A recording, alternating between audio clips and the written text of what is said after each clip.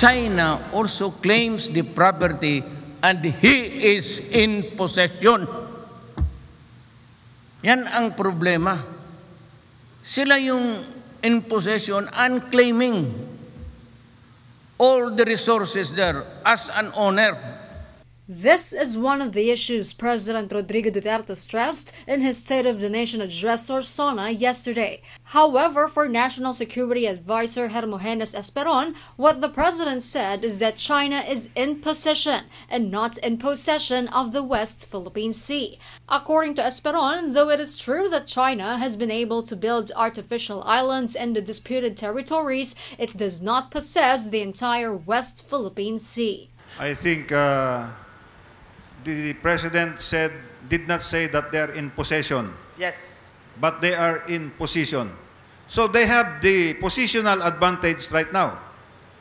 And they have the equipment to enforce their position.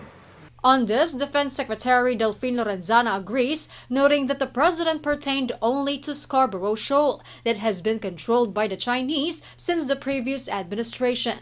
Senior Associate Justice Antonio Carpio also debunks the president's claim, saying that China is only in possession of 7 features in the Spratlys, Scarborough Shoal, and Sandy Cay, which are less than 7% of the entire West Philippine Sea.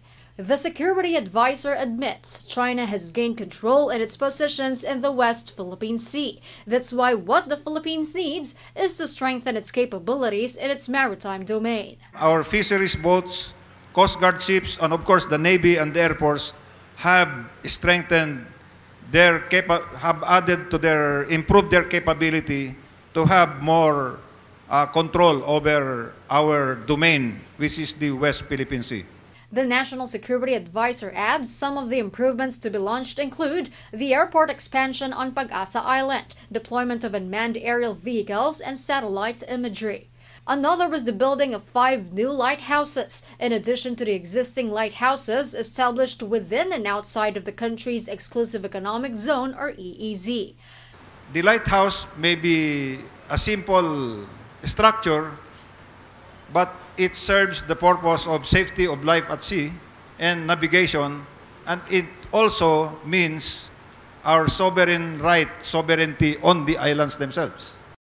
Esperon, who also chairs the National Task Force on the West Philippine Sea, stresses that they prioritize to resolve maritime disputes through diplomatic protest. He says they have filed a diplomatic protest before the Chinese embassy as their first move in resolving the Recto Bank incident.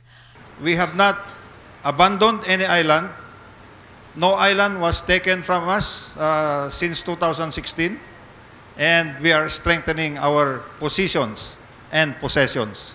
Harleen Delgado, UNTV News and Rescue, Quezon City.